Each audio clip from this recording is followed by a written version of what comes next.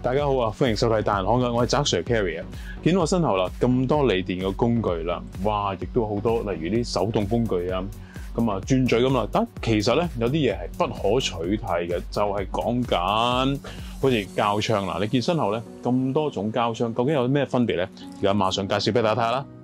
頭先我講過啦，膠槍絕對係我哋工程界不可或缺嘅工具之一啦。但若果你話膠槍因為有咁特別咧，錯啦！你睇下我前面係林林總總咁多噶，咁我而家馬上逐樣介紹俾大家睇啦。首先啦，就係呢隻我哋經常係大家都可能都用過噶啦，呢隻係最普通嘅膠槍嚟噶，咁啊都係咁樣撳啦。咁有咩問題咧？就係可能當啲膠你用得耐嘅時候，要大力嘅時候咧，我而家即刻示範你睇下。正常啊，當我捏嘅時候咧，見唔見？我已經係捏扁咗佢啦，或者係成組嘢好似俾阿邦咁樣咧，一捏完成組已經係屎咗啦。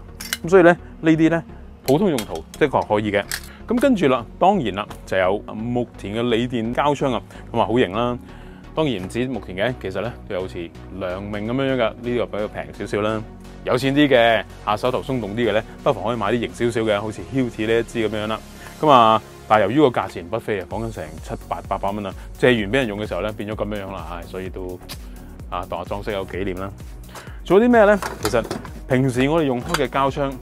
係裝啲一支支嘅膠落去噶嘛，但係當你打大量嘅時候咧，就要用到好似呢一啲咁樣啦。呢啲咧就係叫做豬腸膠槍啦，係成支咁擺落去嘅，有長亦都有短啦。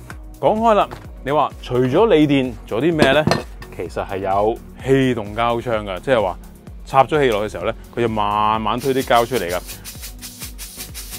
咁你話，喂，我又唔想買一支支。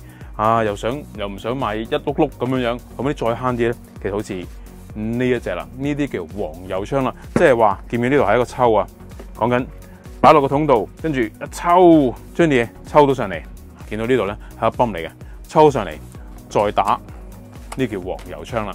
咁到近期啲啦，膠槍最大嘅問題係咩咧？好似呢支咁計，我哋要打膠就咁樣做嘅啫。有支釘膠喺度啦。擺佢落去，跟住若果呢支係新槍嘅時候咧，最大問題係咩啊？呢度講成2尺鬆少少嘅喎，咁你平時咁樣打咧，當然冇問題啦。但係當你打啲櫃籠啊、櫃底啊或者廁所邊嘅時候咧，咁就變咗好困難啦。咁所以出咗啲比較短身啲嘅，就好似我眼前呢一隻啦。呢一隻名牌子啦，塔珠麻呢一支咧，其實喺我日本嗰時買翻嚟嘅。咁佢有啲咩不同之處咧？睇住咯喎，當我擺支膠落去，跟住我撳，係咪少咗啲嘢啊？就係少咗後邊一支尾啦。咁支尾咧，其實好似呢個捲尺咁樣捲咗喺裏邊嘅。咁撳咧，佢要擠出嚟啦。或者我再試下俾大家睇下。咁佢嘅動作咧就咁樣嘅，撳。見唔見啊？佢好似捲尺咁捲咗喺後邊嘅，將啲膠咁逼出嚟噶。咁所以呢支塔珠麻呢支靚嘢嘅時候咧，你睇好多朋友嚟嘅時候咧，都候住咗噶啦。當然啦，呢個非賣品嚟噶。咁有冇再短啲嘅？宅sir係有嘅。呢支咧就簡單啲啦。咁個樣咧比較簡陋少少嘅。咁其實咧其他嗰啲料咧都腍謝謝嘅。但係咧佢有一個好處咧，就係講緊佢係完全係反傳統嘅。平時嘅膠槍係喺後邊撳啲膠出嚟噶嘛。咁但係呢支就唔同啦，呢支係前面撳佢落去噶，將支膠卡咗落呢度，跟住撳啦，開始。OK， 好啦，咁個方向咧就係向呢度咁撳出去，咁啊變咗少咗前面至尾咯，咁樣撳。咁你話，咦點推落去啊？其實後邊呢度咧，塊金屬邊喺度，就會將呢條膠用剩嗰啲咧，就會破開咗佢啦，即係會將呢支膠槍破開咗佢，跟住慢慢咁褪喺後邊啦，做俾大家睇下啦。睇而家盡噶啦，睇住咯。見嘛？咁咪就算嚟去咧，個長度咧都唔會太長噶，但係仍然都有截尾喺度。咁點算？唔好再短啲咧？係有嘅。咁跟住呢一支咧係最新嘅型號啦。動作係一樣嘅，多咗個手呢度個撳手啦，撳咗佢，跟住咧就擺咗呢支去啦。見唔見啊？跟住睇住我撳咯喎。咁不斷褪嘅時候咧，啲膠咧向呢邊褪噴嘅時候咧就越嚟越短啦。你話再短啲嘅時候咧，其實再剪短呢度嘅。咁有咩用途咧？就好似你打啲櫃底啦，或者有時我哋做換座廁嘅時候咧，後邊咧我哋咪打膠嘅。咁平時係好難捐入去噶嘛。而家咧就可以好短咁樣啦，用攞半支膠入去嘅時候咧，咁就收入去咧就可以做到啦。咁究竟可以做到幾短咧？嗱，我做一次喺呢度，只要我剪短佢。好啦，咁短嘅時候睇住咯，係咪好犀利啊？呢支膠咁啊變咗你要剪啲好窄嘅位置，例如我再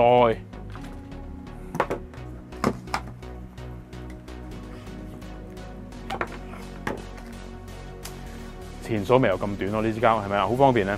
咁但係啦，由於整支嚟講咧，有啲沙子喺度夾佢落去，咁所以掹出嚟係有啲困難。咁另外仲有一個唔好處咧，就係佢呢度咧。由於係沙子咧，將個摩擦力咧，將啲膠咧咁樣推佢落去嘅時候咧，如果蝕咗嘅時候咧，我相信咧就冇咁好啦。另外咧，後面呢把刀咧，若果耐咗嘅時候鈍咗個點咧，咁可能咧係會令到件事即係冇咁順嘅。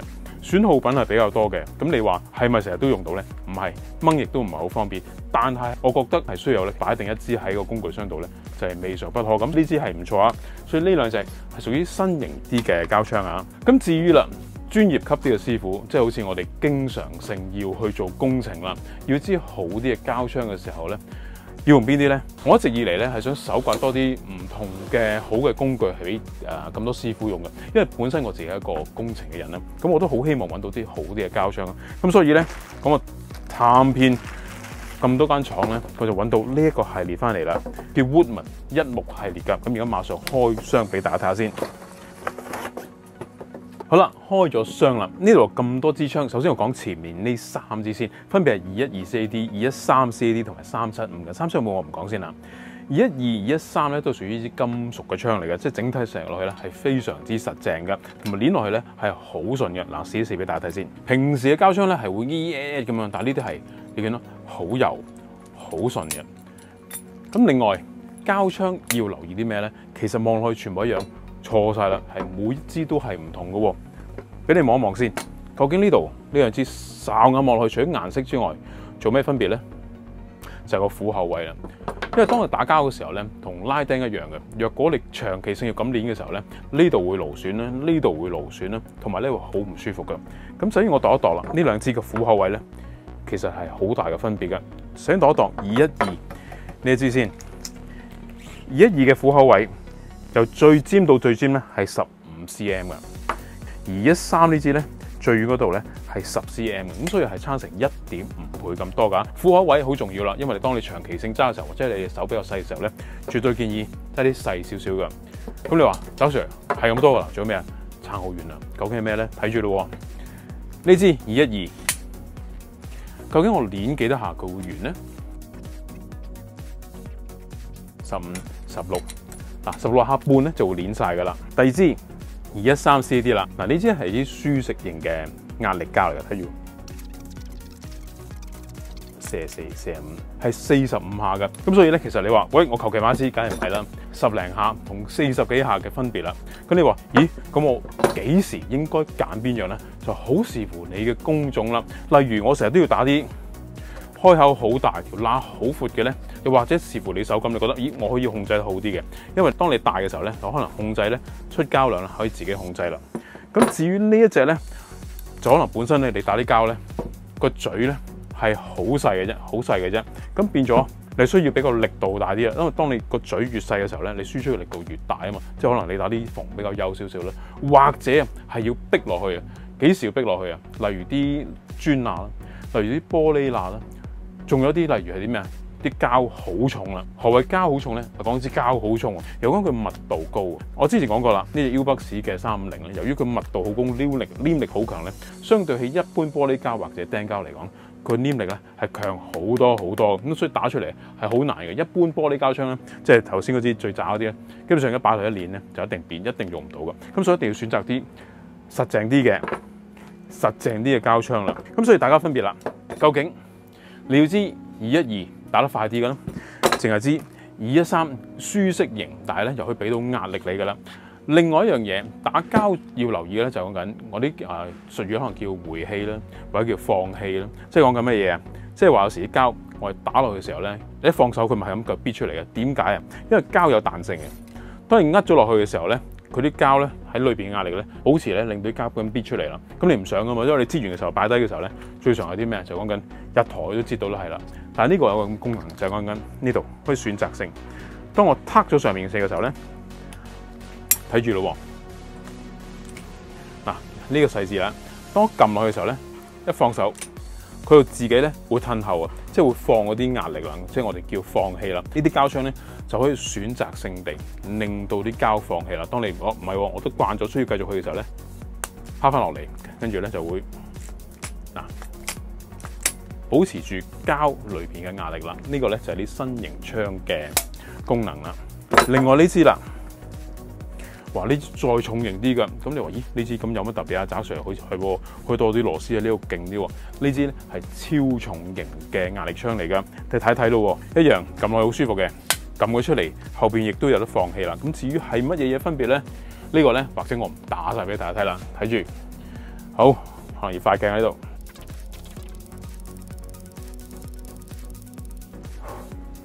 手都軟啦。呢度咧係打成差唔多70下㗎，哇！70下打咩膠要咁樣樣啦？但係呢個啲叫超重壓力啦，唔係支膠超重壓力㗎，係嗰啲罅。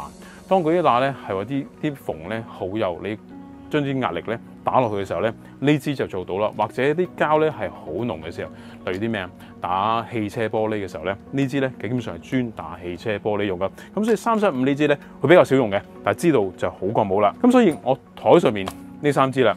212、213、375呢個系列咧，我覺得若果大家長期打膠，或者你覺得自己一個差唔多想擁有自己一支好用嘅膠槍嘅時候，就不妨值得擁有嘅。至於前面嗰2支咧，呢2支咧豬腸膠槍啦，長又好啦，短又好啦，都係啊。Based on呢2支啊，其實佢哋可以換嘅，只不過係講緊個套筒，即係前面呢度咧。係有所不同啦，咁亦都可以大家選擇啦。究竟我係想要支大虎口嘅，定係想要個舒適型嘅虎口位嘅咁嘅豬腸膠啦？大家最有興趣知當然係價錢啦。首先係呢支普通嘅膠槍啦，市面賣到咧大概20零蚊到40零蚊左右啦。高級啲嘅鋰電釘槍，目前呢一支咧就係講緊係 DCG180啦，係1450蚊嘅。而良明呢一支鋰電釘槍咧係850蚊嘅，喺大人可以買到啦。咁呢2個都係唔包鋰電啦。下一支啦就講緊Hilti呢一支手動嘅膠槍咧係大概800鬆少少啦。而呢一支 Tajima 嘅咧無尾式嘅膠槍咧係大概500-600蚊日本空運翻嚟㗎。至於呢一支冇尾嘅膠槍咧，呢支膠嘅膠槍咧，不妨擁有嘅時候咧，大概100蚊鬆少少啦。咁至於呢2支 Woodman 一木嘅膠槍咧，係我走訪真係中國咁多間膠槍廠嘅，咁啊大概加嘅價錢係145蚊樓下啦。咁若果大家有興趣咧，我覺得不妨可以過嚟大行呢度嘗試咯。咁所以啦，選擇呢個膠槍咧，其實都好有學問嘅，並唔係話求其買啲嘢得㗎。咁希望呢一集嘅膠槍嘅資料幫到大家啦！若果大家去選購嘅時候咧，就知道究竟你可以一個快速型，定要個舒適型咧，定係超級重力型咯。多謝大家嘅收睇，記住 like 我哋嘅片啦，分享俾朋友啦，同埋訂閱我哋嘅頻道啦。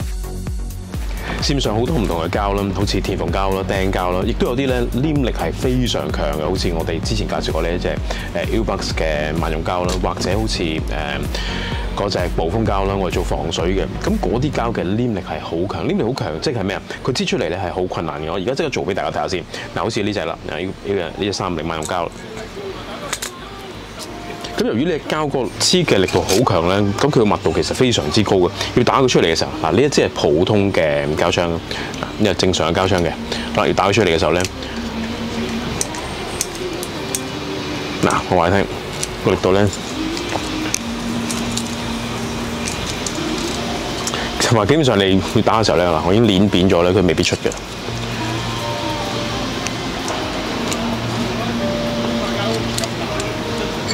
總之係呢個咧係要非常大嘅，你用啲傳統嘅膠槍係好難嘅。咁而家用另外一支試一試先。都係呢一支咧，佢已經係攣到扁晒啦，已經冇用噶啦。嚟呢支。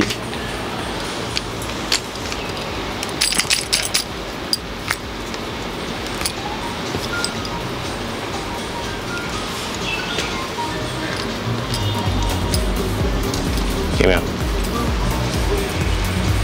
基本上用兩手指都可以捏到佢出嚟。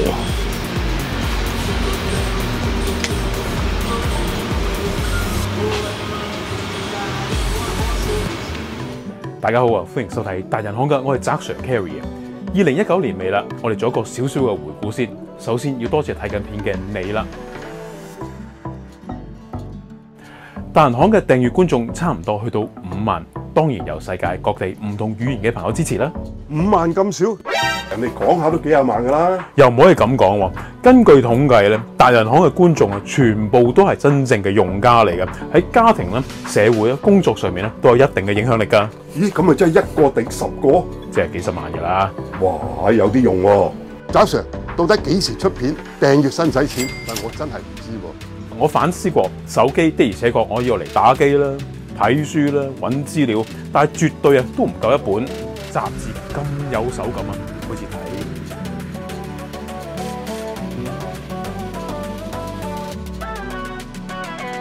冇錯，2020年咧，我會出一本達人行雜誌啊，有關唔同品牌嘅工具、設計、物料、技術、揾師傅啦、揾工啊、工具、工程界嘅秘史、投稿等等。